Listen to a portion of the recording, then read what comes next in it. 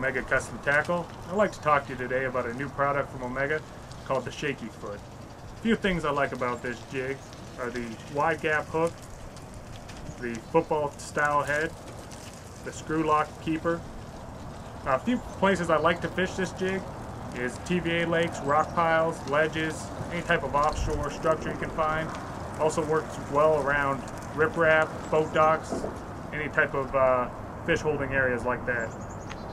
The way I like to rig this bait is with a Yamamoto Senko. Just take it here, screw it a couple times onto this screw lock keeper, feed it back through the worm, bury the hook in there. I like to throw this rig, cast it out there, let it fall to the bottom. It'll fall to the bottom, kind of like this, land on the bottom, and you can see this tail, it'll actually start shaking while it's on the bottom. It causes some finicky bass to bite. Another good area to throw this jig is where you would throw the Derek Remit's Signature Series football jig. This jig will pick up a few of the finicky fish after you throw that big football jig. I like to throw this rig on a 7-foot medium heavy baitcaster rod with 10-pound Seaguar fluorocarbon. It actually is invisible underwater, so it gets a few more bites with that Seaguar. So next time you're out fishing, try to throw this jig, throw this rig, and I guarantee you'll catch a few more fish and win a few more turns. Hey guys, we're down here on Pickwick Lake in Florence, Alabama. We were down here covering the PAA event, which went pretty well. After the tournament was over, after the final weigh-in, John and I came out. We were messing around with the new Shaky Head football jig, and we were throwing, I was using a Yamamoto 5-inch Senko and 5/16 Omega jig and caught them pretty good, and John whacked an absolute beast smallmouth, and all these fish we're catching are smallmouth. He caught a beast on a 5-inch grub on that same Shaky football jig. So we thought we'd come out this morning before we hit the road and head back to the house and try to catch a few fish for you. They're not pulling any current, so it's probably going to be a little bit tougher, but we caught some good 3- and 4-pound smallie. Seemed like yesterday, anytime, it's just any type of fishing at all. Anytime there's an irregularity, it doesn't matter if it's a grass line, a tree row, a bluff, a bank that has a little point with chunk rock that sticks out on it. Anything in a regular feature is always a key place to get a bite. As you can see right here, there's a couple little points. And it seemed like yesterday, or last night, that's where we got good as well. Unfortunately, we didn't have the camera in the boat, so we didn't get those on film. But hopefully we'll catch a few here this morning. That's a good thing about this bait. You can use a little bit larger bait. It's got that, it's got the football style head on it, so it comes through rock really well. The Savior I really like to use if I'm fishing around grass or lay downs, or it comes through rock really well too, and it's a stand-up head. But the football jig, it's a little bit different creature, and I use them both. This one's got wide gap hook, so it holds a little bit bigger bait, like that Senko right there. It seems to hold it a little bit better.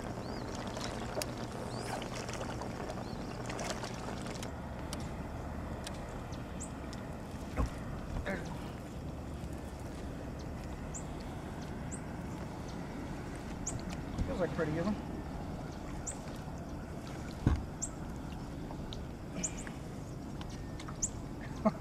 It's got to be a smallmouth. He is just tugging. I can't get him up. Just drag a little bit. These smallmouth are just, look at this. You never know how big they are, but you get him up. He is just dogging.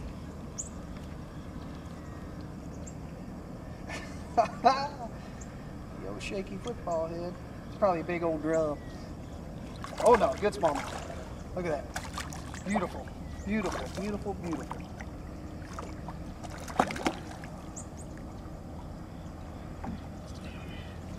Oh yeah. Big old Tennessee River smallmouth.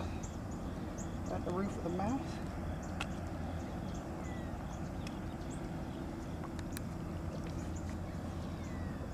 That is beautiful right there.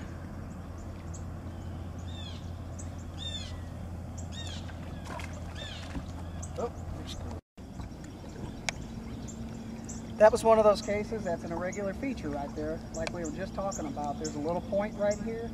I just started marking some bait on the graph, so keep your eyes on the graph.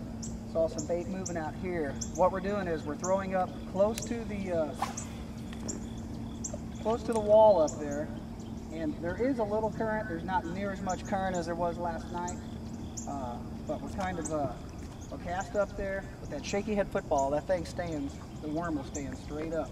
So we're kind of bouncing it with the current and hopping it down these ledges. We just caught that right there.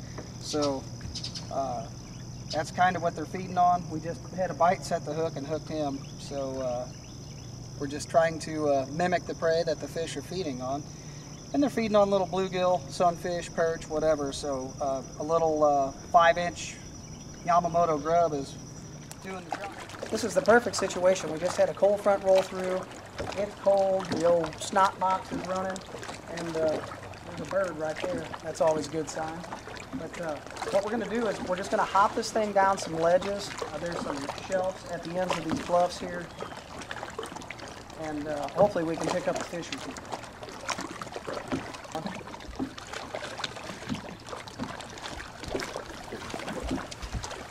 Little guy, peanut, a little largemouth.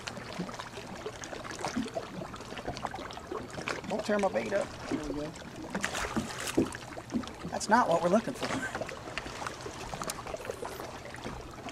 A lot of times when you throw up on the bank, you'll catch those little bank runners like that, and as you work the bait down, and when you get more familiar with the lake and you spend a lot of time fishing these ledges, you'll know the productive ledges, and you can go right in there, you can lay the bait exactly where it needs to be to get those bites. And it's a dynamite pattern when fishing gets real tough. Like I said, the temperature's dropped. It's cold, and fishing's really slowed down. So that's when a technique like this, put a few more fish in the boat, or if you're tournament fishing, it might be that one extra fish.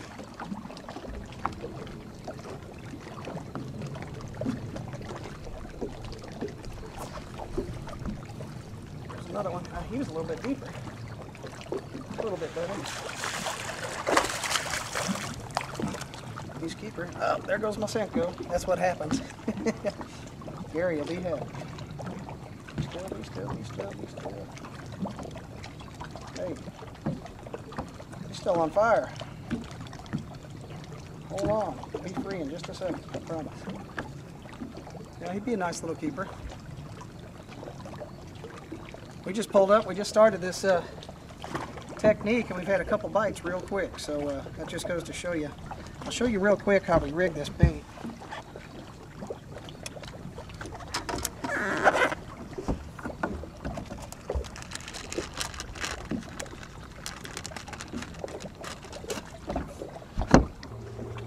Okay, this is the 1/4 ounce Shaky Foot, and we have the easy load spring on there, and I'll show you how I like to rig this. Take your bait, get it started. I want to make sure you get that corkscrew right in the center of the worm so it doesn't come through the side. Screw it down there to the head. What I like to do is find the seam and run it straight through the seam. Helps eliminate line twist if you do that. Pop it all the way through, just like that. And I like to take and pinch it up and just skin hook it. Now that bait's ready to go. Technique-wise, you just have to kind of figure out what the fish want. What I'm doing right here is this bait stands up almost straight 12 o'clock in the water, and I'm just kind of lifting it off the ledge, letting it go down to the next ledge. And a lot of times those fish won't feel the bite; they'll just come right by as it's falling, and you really have to pay attention. You got to watch that line.